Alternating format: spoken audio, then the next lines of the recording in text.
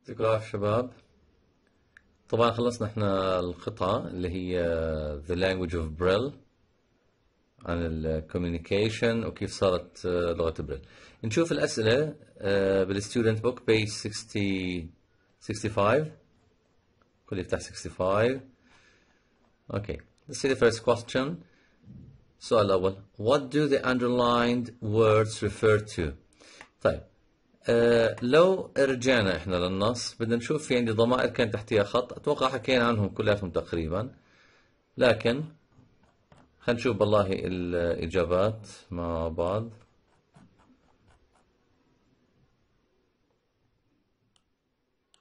اوكي خلينا نشوف السؤال الاول. الضمائر اللي عندي، في عندي ضمير هي لاين 20 تحتيه خط، طبعا يعود على الاوفيسر اللي هو الضابط زي ما حكينا اللي زار الأكاديمية تبع المكفوفين. The officer. عندي who line 25 سطر 25 a young man اللي هو لويس بريل. a young man أو ممكن نحكي اللي هو لويس بريل. طيب عندي ال at line 34 تعود على بريل. طبعا بريل اللي هو مش الشخص نفسه، اللي هو اللانجوج لغة بريل. هاي إجابات الضمائر. إذا اللي هي the officer who على لويس بريل، الات على بريل نفسه.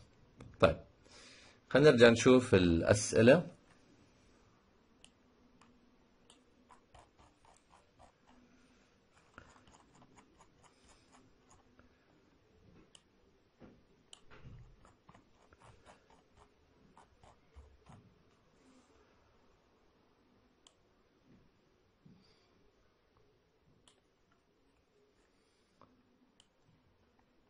شوف السؤال الثاني.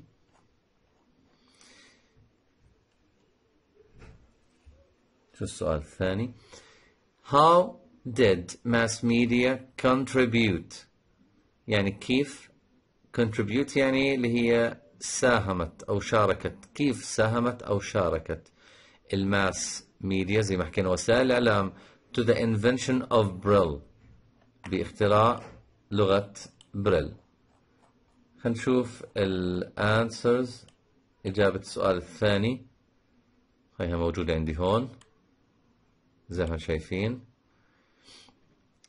Mass media contributed to the invention of Braille by عن طريق ايش؟ provoking المقصود فيها تحفيز أو حث. The invention of a written raised dot system in order to enable the blind to read newspapers and magazines. إذن الجواب كان مرة هي ماس ميديا ساهمت وسائل الإعلام باختراع لغة بريل عن طريق تحفيز أو حث لغة أو اختراع، خلينا نحكي نظام النقاط البارزة in order to enable the blind لتمكين المكفوفين قراءة الجرائد والمجلات.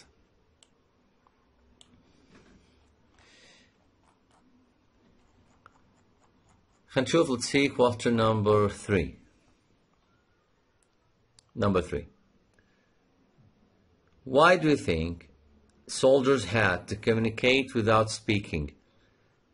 ليش الجنود بشكل عام، يعني ممكن نحكي انه هذا سؤال critical استنتاجي، كانوا مضطرين انهم يتواصلوا without speaking. حكينا يمكن بالشرح، لانه بنعرف مرات بيكون في عندي secret او confidential information، معلومات سرية يمكن بدهم يوصلوها من غير ما حدا يعرف. اوكي طبعا هنا اللي هي students own answers يعني it refers to you. You can write whatever you want according to the question. بس زي ما حكينا ممكن نحط إجابة مقترحة to convey or to send secret or confidential information.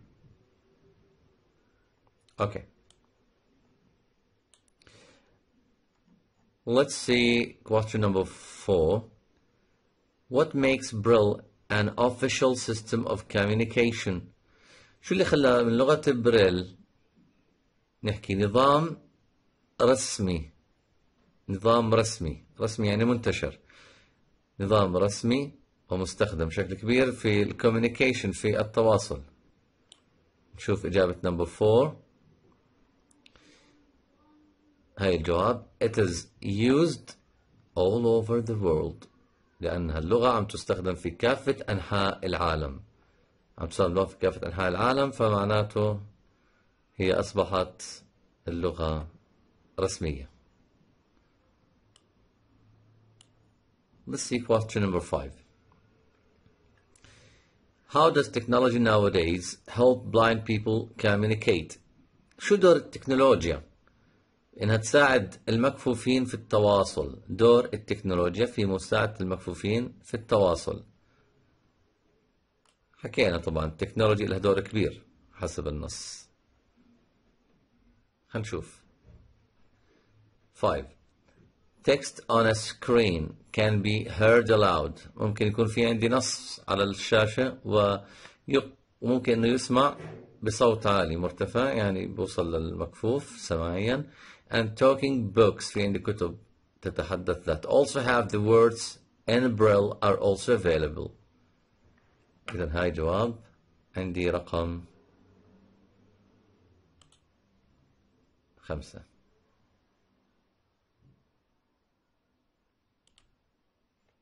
كمان مرة. Text on the screen can be heard aloud and talking books that also have the words in Braille are also available.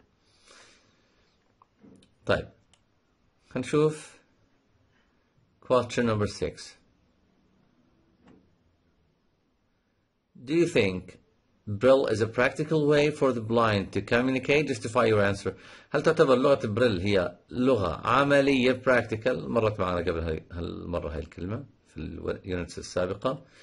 هل تعتبر وسيلة فعالة أو عملية للتواصل؟ Justify your answer. Justify يعني برر، يعني احكي لي why. إذا yes طبعا why، وإذا no برضه تحكي لي why. هل تعتبر لغة زي ما حكينا عملية؟ اوكي خلينا نشوف في عندنا suggested answers here. نشوف ل 6. I think Braille is practical for blind people because خلينا نبلش عند because it uses a sense that they have. شوفوا نركز انه هذه اللغة مالها uses a sense that they have، يعني اللي هي sense of touch، حاسة اللمس مهمة جدا عند ال blind people. It could be very slow though, as reading with your fingers might take longer. يعني ولكن ممكن تأخذ وقت أكثر أو أطول في القراءة باستخدام الأصابع، ولكنها هي يعني وسيلة يعني تعتبر عملية بالنسبة لهم. إذن زي ما حكينا yes it's a practical way because it uses a sense that they have. ركز على نرجع للquestions. شوف 7. In your opinion برضو critical, could there be another way for the blind people to read in the future? Explain. هل ممكن يكون في طريقة أخرى للمكفوفين إنهم يقرأوا فيها في المستقبل؟ Explain. وضح إجابتك. طبعا برضو هاي زي ما حكينا critical. خلينا نشوف إجابة مقترحة. I think 7 طبعا. I think that because technology is developing so fast. نعرف التكنولوجيا عم تتطور بشكل سريع. There will be many more efficient ways. حيكون في عندي طرق فعالة أكثر for blind people للمكفوفين to communicate in the future للتواصل. أكيد طبعا. Why؟ لأنه حكينا technology is developing so fast. ركز هاي الجملة. Technology is developing so fast.